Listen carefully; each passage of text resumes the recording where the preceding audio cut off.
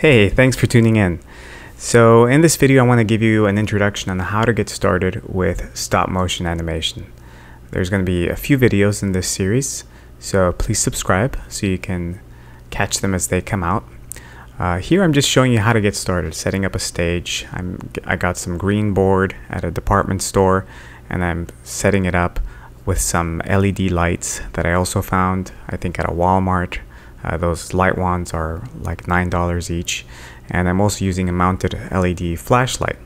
Now, using battery powered lighting has its advantages in that you can just kind of move things around and not have cables, but batteries do wear out, and so if your lighting fades over the course of doing your animation, that's something to keep in mind. So if you're using battery powered lighting, make sure that the shots that you're creating are brief and not long-winded. The figure and stand that I'm going to be using is called Armature 9.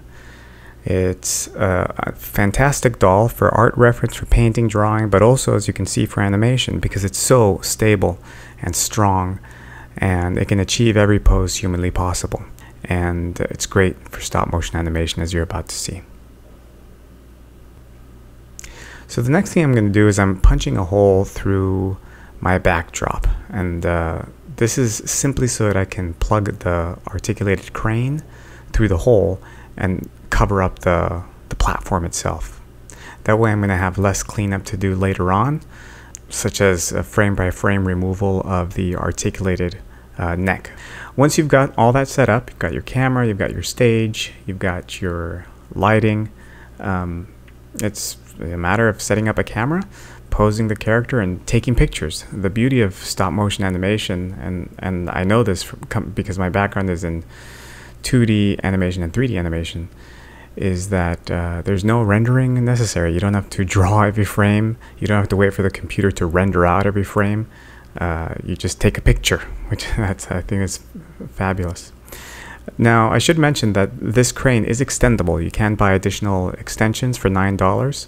And as you can see, that essentially doubles the length of the crane, giving you a lot more flexibility in terms of how you stage the armature. For example, this way I could move the stand all the way off to the side and place the armature in view coming in from the side. But I'm going to stick with my original plan, which was to have it come in through the bottom. And as you can see, what I'm doing here is covering up the arm with a green foam. It's like a $2 piece of foam I found at a craft store, and then I'm securing it with safety pins, and that way I can sort of spin it around and make sure that the green side is always facing the camera. This way I can do the keying, the removal of the green automatically through software, rather than having to go in and frame by frame and erase stuff in Photoshop. And I'll have a video specifically devoted to that later on. One of the hardest things to deal with when you're setting up the lighting is to try to avoid casting shadows, especially with that arm sticking up from the middle. And so one of the best ways that you can avoid the shadows is to have a much larger stage where the character is further away from the back of the cyclorama. That way the shadows are less likely to hit the background, and you can have more separation between your lighting setup that affects the green and the lighting setup that affects the character. The stage I've set up here is a very small, quick and dirty setup. So if you really want to go professional, you'll want to set up something that's considerably larger than this, so that you have more of a throw distance between the camera and the character and the backdrop. But as you can see, I got it set up fairly nicely and usable. It's washing out in places, but that's because I'm recording this. I'm not taking photographs with proper exposure. But once I do, I'll be able to get a flatter green color that will be easier to remove through software later on. Here you can see the same setup, but just in a different room. I've got my iPad set up with a stop motion application that costs $5. And this is a really easy and inexpensive way to get up and running. I've got more distance between the stage and the camera, and you can see that the shadows, there's not as many shadows in the background right behind the character. I've got only shadows on the floor, which is good because I want to keep those shadows. They'll composite nicely onto my matte painting or background art that I create later on. And so here you can see me going through and just moving the character, and I'm walking away every time to take the snapshot and the picture that I need for that particular animation. Now in the process of doing all this, one of the challenges you're going to face is feet slipping around on you. The crane does a really good job of holding the character in place, but the feet are still going to have a tendency to slip.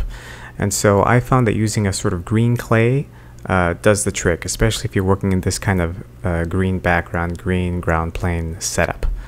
The feet do have magnets underneath them, but that sort of restricts you to always having to work on a metallic surface. So working with the green clay I find is an excellent alternative.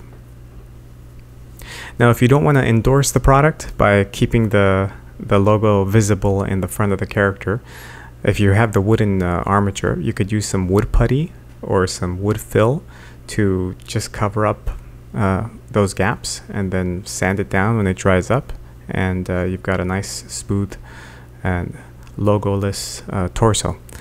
That is totally optional. I'm totally happy with you, of course, you keeping the logo there. It's great for us, but if you want to remove it, that's fine too. I'm going to have a whole bunch of videos that go over cool things that you can do with the wooden armature in terms of post-processing, like sanding, varnishing, engraving, carving, all sorts of cool hacks and modifications you can make to the armature. So please subscribe and stay in touch. In the next video, I'm going to go over the actual animation frames and how I go about compositing them, adjusting the timing, and actually bringing the animation itself to life, including the keying out the background, the green in the background, and creating a matte painting and all that stuff. So I'm going to take this all the way from the start, which you've seen here, to completion. And if that interests you, please subscribe and stay in touch. And please leave your comments and let me know if there's anything in particular you'd like to learn about, or if you have any questions. Thanks, guys. Bye.